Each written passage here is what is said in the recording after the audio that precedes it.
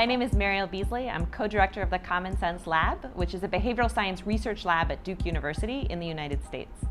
And we work with financial institutions to figure out where can they sort of use these insights from the behavioral science to infuse their products and services to help their clients, members, users save more, pay down debt faster, manage their cash flow better, and when necessary, also increase earnings.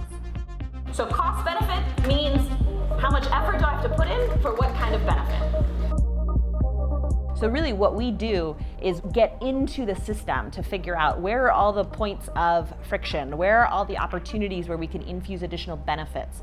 And we do sort of this, what we call a behavioral audit, to figure out what is it that is potentially these sort of human biases that are potentially preventing your clients, your users, et cetera, from actually completing the action that you think that they ought to do.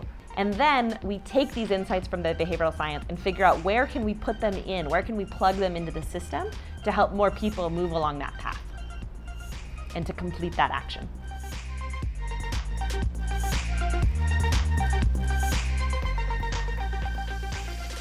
I think it's really important to think about the behavioral process within and sort of what influences behavior when trying to do anything around financial health.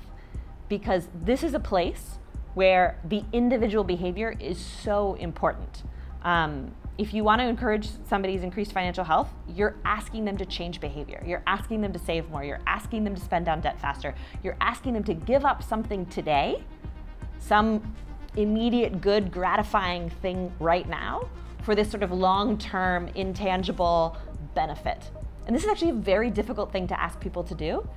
And the research shows that just telling people this is important and just trying to give them education doesn't actually work.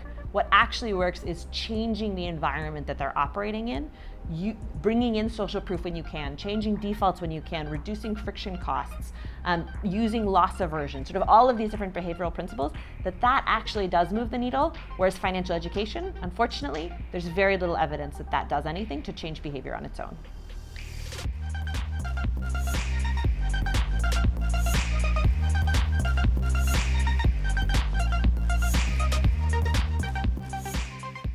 MetLife is our founding partner with the CommonCents Lab, and they've been a wonderful partner to work with. And so in 5 years, what I would love to see and hope is that through this partnership and work with MetLife Foundation, that we are seeing just an incredible proliferation of organizations that are using behavioral science embedded within products and systems to really encourage better financial behavior for the most vulnerable citizens of that country.